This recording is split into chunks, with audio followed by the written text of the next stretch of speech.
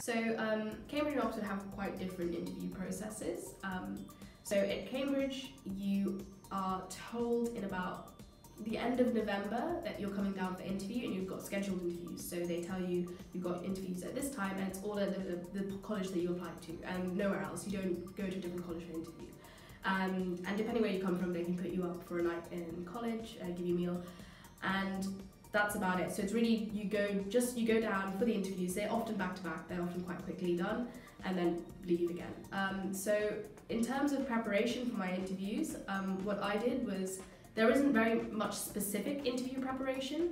I'd say more that just get as familiar with maths problem solving as possible, doing step questions, doing math questions, doing any admissions test questions, or going online and finding like interview questions, Oxbridge interview questions. There's a host of problems out there that you can solve, and it's at the right level.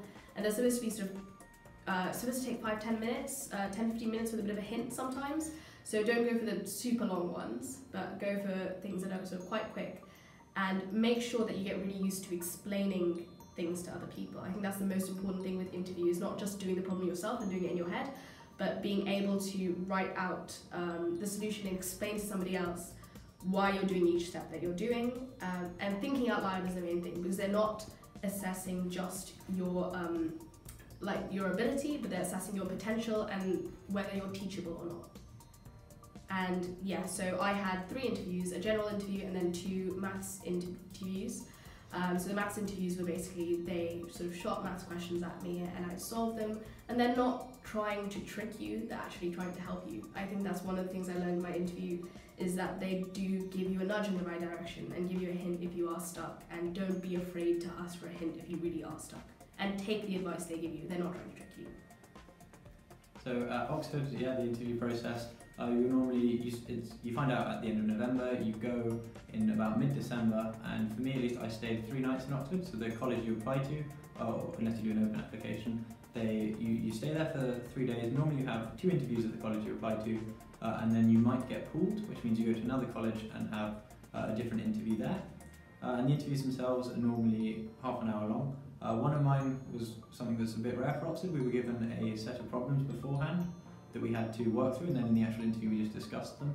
And I noticed some of the questions on there were actually some step questions that I've seen since and things like that. So that's definitely very good practice for that.